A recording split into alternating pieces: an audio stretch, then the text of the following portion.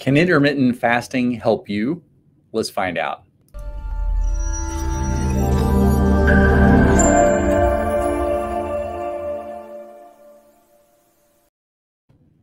Hello, and welcome to another edition of the Ask Dr. Pickel show, where we help people find answers who have chronic health conditions, chronic health problems. And today we're going to talk about intermittent fasting. This topic comes up a lot with our patients. A lot of people want to do it or try it or want to know what it's all about. And especially at the beginning of the year when people are looking for different programs or different ways to lose weight or get in shape, they say, hey, what about this intermittent fasting? What's that all about? Or even some people who do it don't even really know how it works and its benefits. So let's dive into that and see what it's all about. All right. In fact, let's bring that a little bigger. Okay. So here's what happens with intermittent fasting. Basically, you eat food, which we all do every day. And then that food turns into blood sugar or glucose, which really any food that you eat, when you eat a steak, you eat a vegetable, you eat a piece of candy, you eat a piece of bread, all this partial component of all that is blood sugar. Turns in, but at different rates because it goes through your intestines at a different speed or a different amount of time it takes to break down. And then once that blood sugar, that glucose, its next step is to go to your cells, go to your organs, and that's to give you energy. So this is fuel for your body that you need. Now, what happens if there's excess? Because there's almost always excess. Usually we are eating multiple times per day. We're eating meals. We're really always getting more than the body needs. Usually. So where does that excess go? It gets stored in the liver and it gets stored as fat tissue. So it goes into storage. Now, this is important because that storage is, let's say you do decide to do a fast. Well, what's going to happen is if you fast and you stop eating altogether, your body's going to say, you know what, let's dip into storage. Well, where's the first storage that you dip into? Is it the fat cells? No. Actually, you use the liver. It's called glycogen, stored glycogen. So the liver is the first place we go. And then so we're going to use that stored blood sugar. And the liver has enough to last you about 10 to 12 hours. So you'll burn through that. Now, if you exercise, you'll burn through it even faster. But about 10 to 12 hours worth in the liver. Once you deplete the liver, the body says, hey, guys, we're out of fuel. Or, hey, girls, we're out of fuel.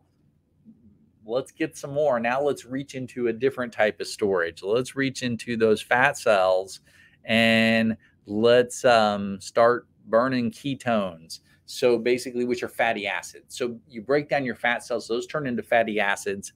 And then those fatty acids have to travel back up to the liver.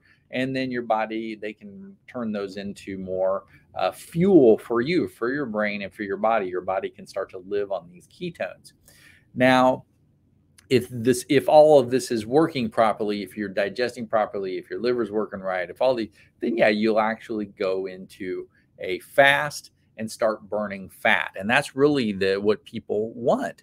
They want to, hey, I want to lose weight. I want to have more energy. And how can I do that? By fasting. So again, if the body's working pretty good, then this usually isn't a problem. So what are the benefits of fasting? Well, the first one can be weight loss. Now, I would say if you have other health conditions going on, inflammation in your body, issues with your liver, issues with maybe even the gallbladder, issues with blood sugar, actually quite a few different things that could potentially hold you back from eventually getting to that level of being able to utilize ketones. And for you, maybe if you try fasting, it might make you feel worse. So then you got to think, hey, maybe I need to get some things checked out before I dive into this.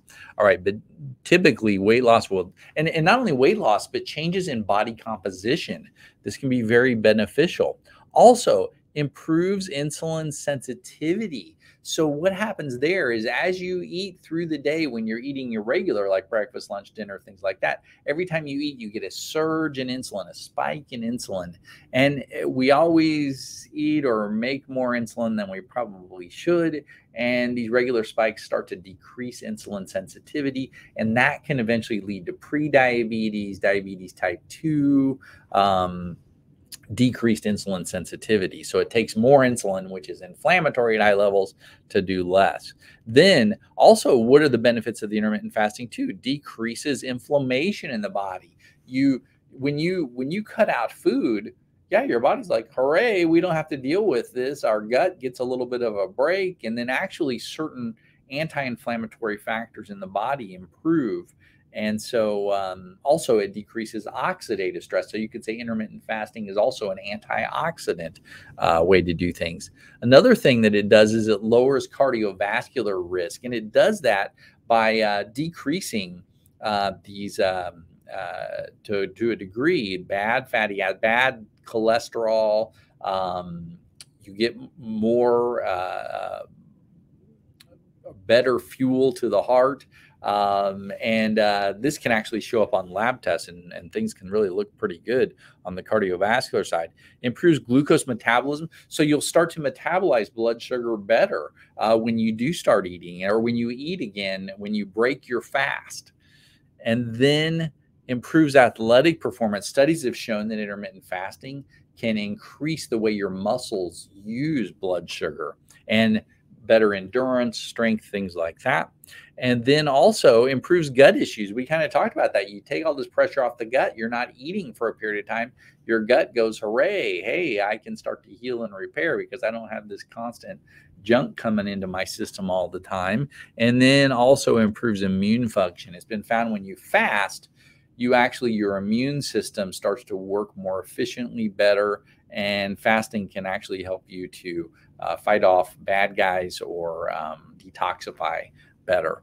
And another interesting one here is increasing what's BDNF, brain-derived neurotrophic factor. So what happens is when you're fasting, your brain actually has to work a little differently, and it actually starts to increase connectivity between neurons, and which is great. That's why a lot of people who do fasting, they'll say, gosh, I'm thinking clearer.